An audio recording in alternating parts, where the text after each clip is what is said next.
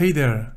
Let's assume you are working on a website and you want to provide your users with the ability to reload the page by clicking a link while also preserving all the query parameters within the URL. And most likely, your first option would be to use one of the 500 ways to reload the page with JavaScript. But in this tutorial, we won't be using JavaScript, only HTML. And the solution is quite simple. To reload the page while preserving the query parameters within the URL, we can use href with empty quotes. I'm gonna save the document, reload the page, and I'm gonna add the query parameters.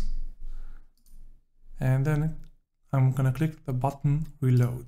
And as you can see, the query parameters are still in the URL and the page is refreshing. Alright, that was it. Alright, I hope you enjoyed this quick HTML tip. If you enjoyed this video, let me know in the comments and make sure to check out my other tutorials. Wishing you a wonderful day, and I look forward to catching you in the next one.